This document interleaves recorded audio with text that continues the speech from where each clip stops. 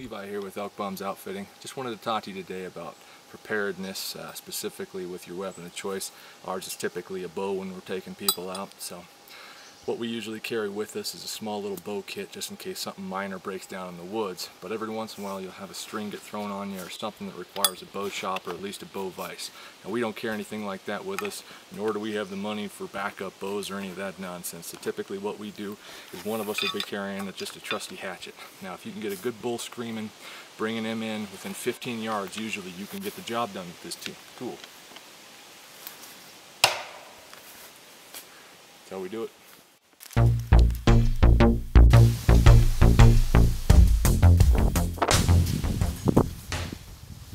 I'll grant you this, you don't always have the option of a standing and step throw. So what you want to do sometimes is you'll have to be down on your knees, you might be throwing through cover or something like that, but you can still get it done with this item.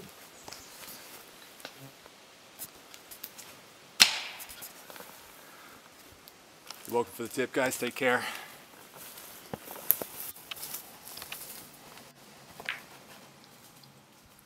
There he is. See him? See him? Here he comes.